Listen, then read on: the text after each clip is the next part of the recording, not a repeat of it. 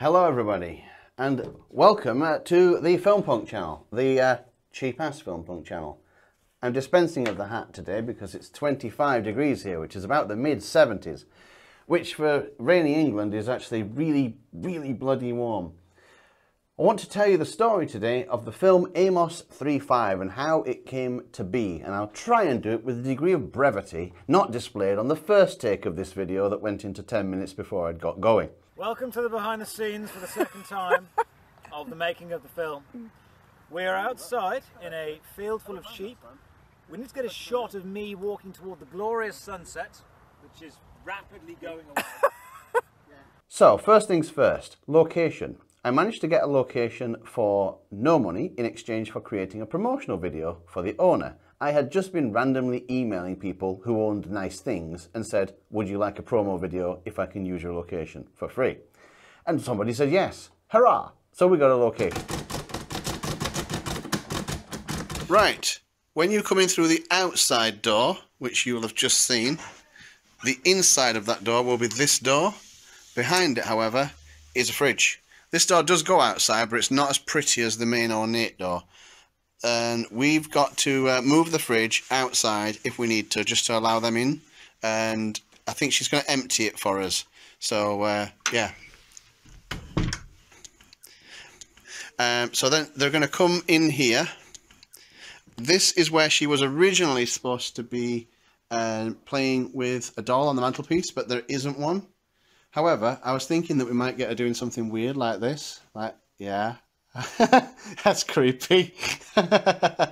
Okay, so then, coming in here, they have a little conversation here. And this is where they do their little waltz dance in the blocking.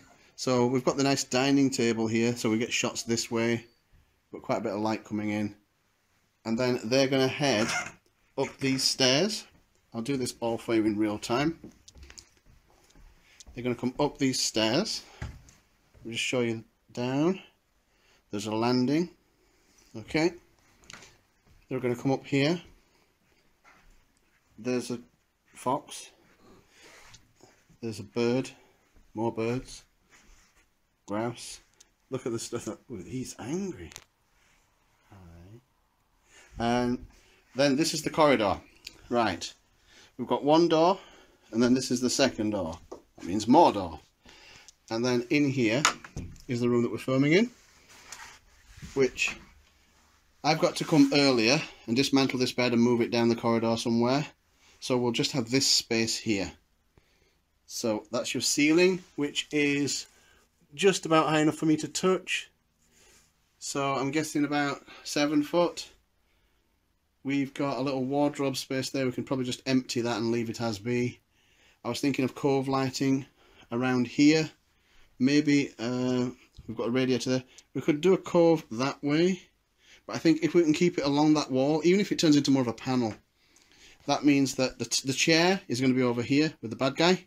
And Josh's bag is going to be down here. And he's going to be going backwards and forwards and backwards and forwards as the exorcism carries on. There's a lamp here that we can use for motivated light. Obviously we've got the outside. When it's dark, we can then show the window later on and just get them pacing backwards and forwards and what have you, just to, you know, what's it called? Accept that there's a window there and show that there is one. But I think generally we'll be avoiding it. So here is the room. I thought I'd do video instead of lots of photos. There you go. It's very nice. There's this big blanket box here as well, which we might have to move to one side. We're going to be tight for space, but it was the only room that we'd got available that was available, really, essentially. The rest were all bedrooms or private use only type thing. But there are lots of books here, which is cool, because I've got a prop book that's going to fly at the priest's head, but I think I'm probably going to have it over here somewhere on the floor, because I'm trying not to get that side of the room in, although I will see what you think likewise. Obviously, if there's a cove light here, you're not going to be able to get to that side, so we could just move a little table. And then we're going to get a chair, an ornate chair for him to sit on there. So then that is it. So then the priest does his little scene somewhere on this floor. Around here is where she transfers into him, and he becomes Satana. And then he's going to get out of here. wish there was a bit more light for you. There you go. And then he's going to basically reverse the whole thing. Come across here,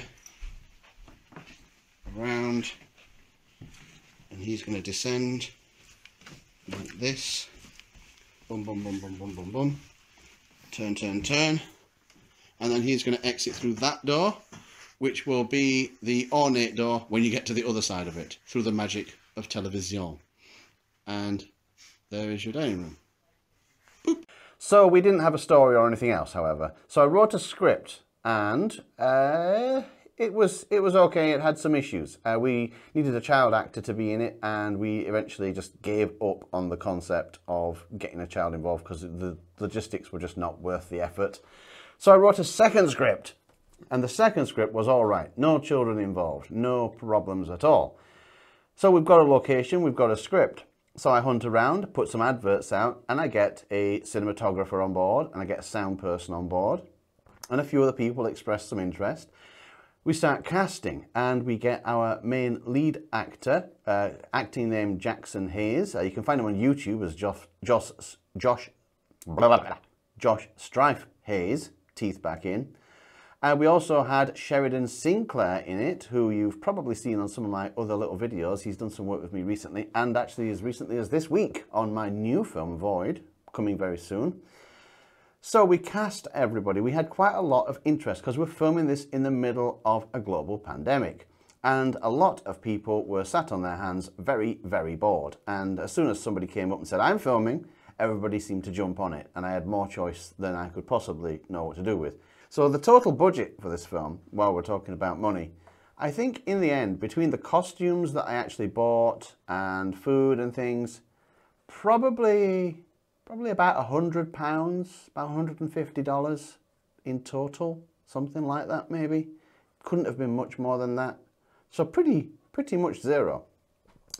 So we've got a location, we get a crew, we got a cinematographer, gaffer, sound man, boom operator, first AC, a couple of people just helping out here and there, and we got quite a lot of people involved, all told. And some people were only on certain locations. We had a second AC and so on and so forth. So it's good. We were doing really well. For no money, we were doing quite well. So the first thing I started doing at that point, after I'd cast it and got my crew in order, is I started creating sort of mood boards. So got some of those. Then I came up with color palettes for the individual characters. Then I started seeking out the costumes, because obviously I need some priest costumes, some cardinal costumes and so on to go in with the story.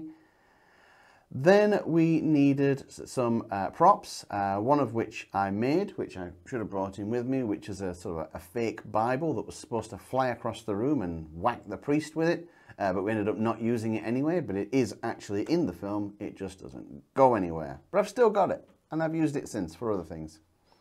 Never mind what.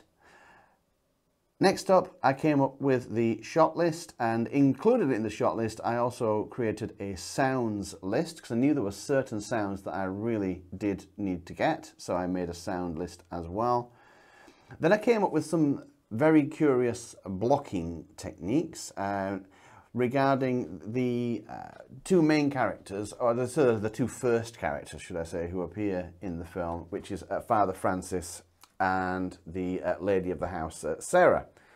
And the idea was that they were supposed to be rotating around each other with the blocking, doing a waltz. And it was supposed to be paced in a very waltz-like manner, and they were moving around the house, constantly rotating 1, 2, 3, 1, 2, 3. And it was awesome, except, of course, I didn't account for the width of the landing and the stairs, and anything, in fact. So that sort of went out the window. We got a couple of rotations in by the time they got to the door where they're going for the main element of the film. But it would have been lovely to get that done, but I completely fluffed the dimensions of the landing. I didn't think about it at all when I came up with the blocking concept. But there you go. The next thing I did was the production schedule. Came up with a schedule so I could tell everybody when and where we were filming it and what we were going to do and in what order. There were certain shots that must be filmed at certain times, some outdoor shots. Duvetined all the windows and so on, so we were shooting as if it was nighttime indoors anyway. But we did have a couple of shots that were set at dusk. So handy dandy compass app on my phone, where's the sun going to be, what time, on this date in the future, and planned that shot, and sure enough, in a very health and safety conscious way, a bunch of us jumped in the back of a regular saloon car with a camera and filmed a priest walking up a street and then off over a hill. And it looked really not bad, all things considered. So that brings us to sort of filming. So we filmed the first couple of scenes in the September of 2020. The first one was in a ruined monastery, which we passed off as the Vatican. And I think it looked kind of okay. You know, it's sort of sandstone, worked quite well. The second location was an industrial estate, and I looked through every single business on the industrial estate to find out their operating hours. So I wanted to find a place where we were not going to get disturbed or get run over. So it took quite a bit of searching, quite a few hours in fact, and I found a street. We went there and we filmed this particular scene where the main protagonist, you'll have to watch the film to find out which he is, he has run over a woman while drunk driving. He goes on to then kick her in the head rather than help her, and then get back in his drunk mobile and drive off jolly form. And yeah, we filmed that on a little industrial estate, and that went quite well. Apart from a lorry decided to park, just a truck, if you're American, just in exactly where we wanted to film, so we had to move her a little bit. The other issue we had to work around is our lead actor can't actually drive. So we had to fake being in America, drive on the right-hand side of the road, and when he gets in the car, and you can look on the film yourself, there's a small light goes on, which is actually a little aperture MC light, one of these little diddy things. And I'm actually in the driver's seat, really low down like this, driving almost blind down an industrial estate. But there's nobody there, so it's quite good. And so yeah, because he had to pretend that he was driving because he couldn't actually drive. But that was fun. Okay. Okay, and action.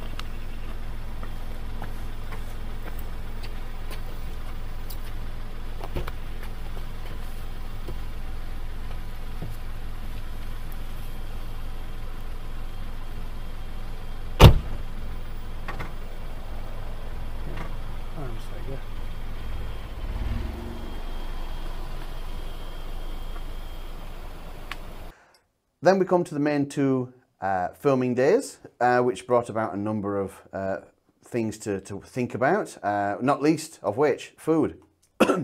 So we made all of the food ourselves at home, and we packed it, because it was COVID, everybody's meal was ordered beforehand. We went through all the allergy checks and so on, make sure it was fine.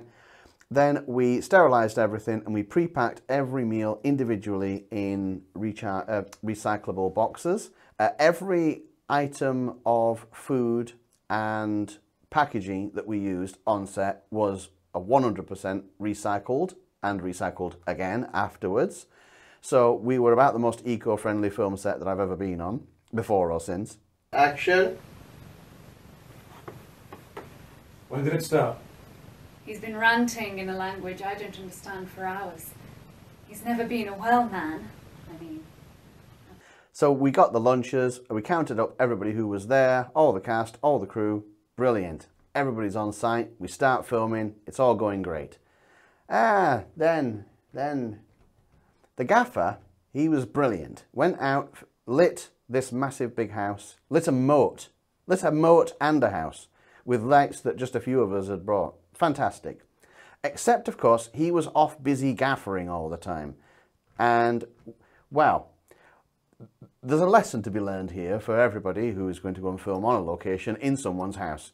The lady who owns the house said, "Oh, do you mind if I have one of these meals?" And I went, "Oh, well, we've got one left, apparently. Yes, sure, help yourself to that."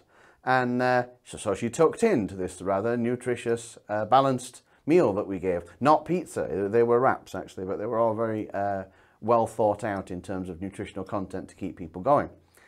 And then just after we'd finished, the gaffer turned up and said, "Where's mine? Where's my dinner?" So yeah, we gave him as much as we could from what we could gather, but we gave away the gaffer's dinner. Sorry, Lewis, we gave your dinner away. We didn't mean to. We thought that we'd got a spare one, but he was missing all the time. It's not our fault totally. He was missing all the time. He was working, but missing. Action. Tell me, what is his name? It's Peter, my father. This is usually Father Connor's area, but he was recalled urgently to the Vatican this morning. When did it start? He's been ranting in a language I don't understand for hours. And cut. So we filmed, and it was a really good laugh. There's lots and lots of BTS from this, which I'm sure I will have interspersed to this video with a bit of luck.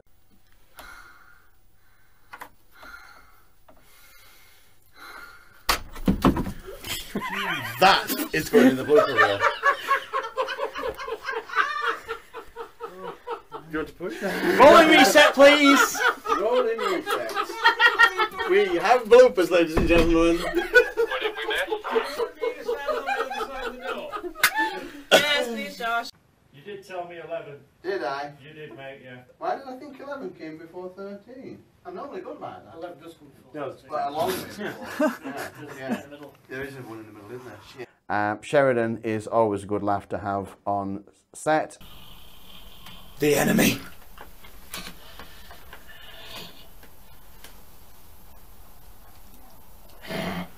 Cunt.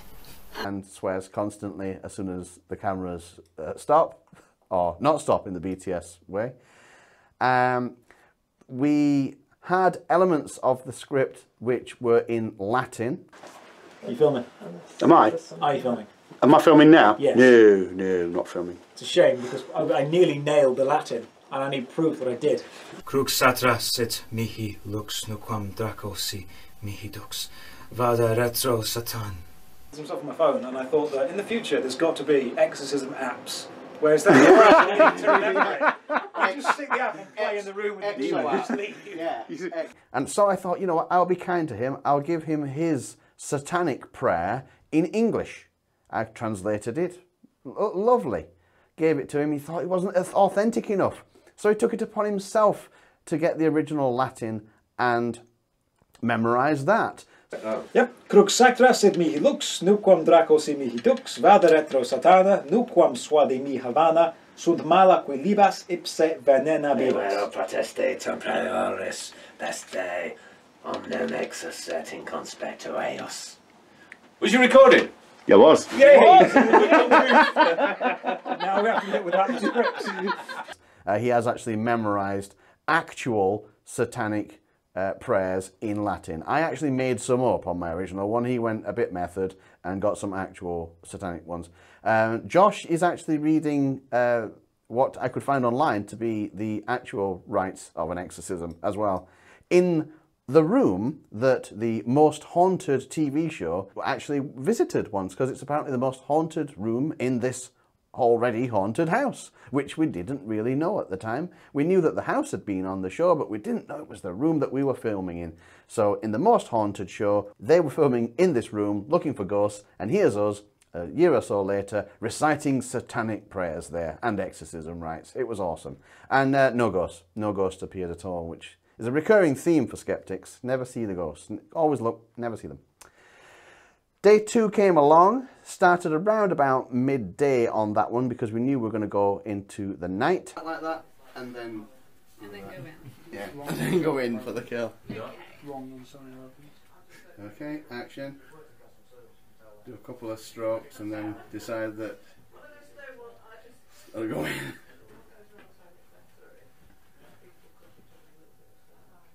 Right in. One finger as well. Only one finger. Well, the tip, Keep rolling. Keep rolling. Start again. Reset. Two strokes underneath. You want to go right in? Two strokes underneath and one finger right in. But put your finger there and push it all the way in. This is fake. It's clear. I got that. Yeah. I don't know. It still looks mean. Yeah. Okay. Ready? And action.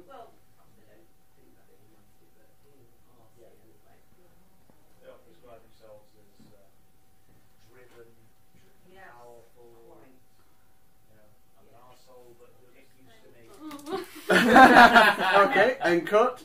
We did some remaining scenes inside. Sheridan was wrapped at the end of day 1, and so the remaining scenes were just Josh arriving, interacting with Catherine, and then the exterior scenes of him arriving and then leaving later on.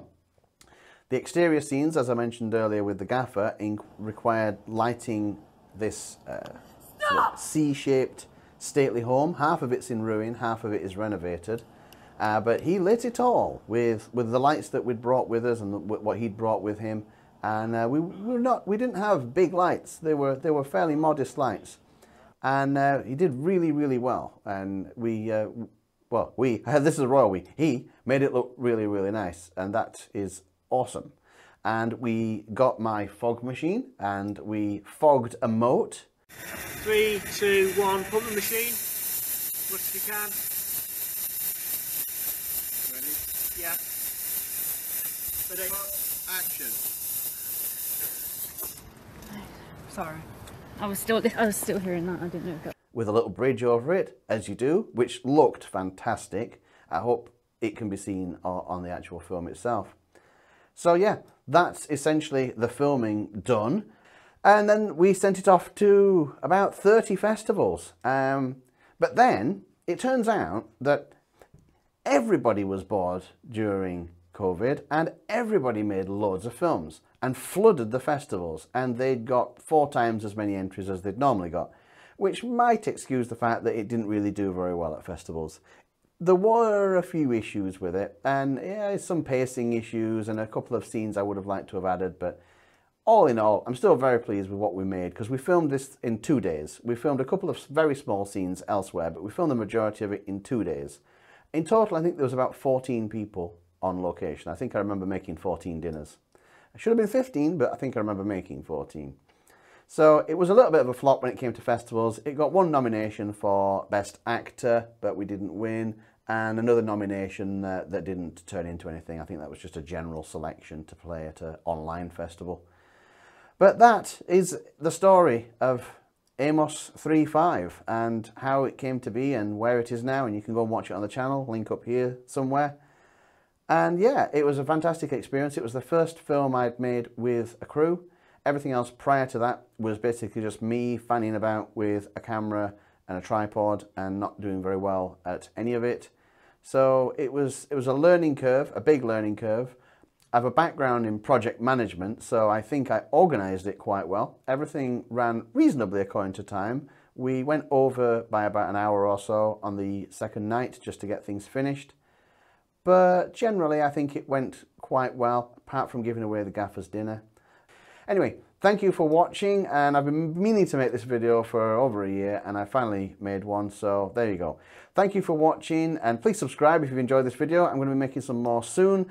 Remember, like if you like and subscribe if you don't. Now, go away. It's really warm. It's 75 degrees Fahrenheit here, which is very warm for England, and we're not used to it. I need to sit down.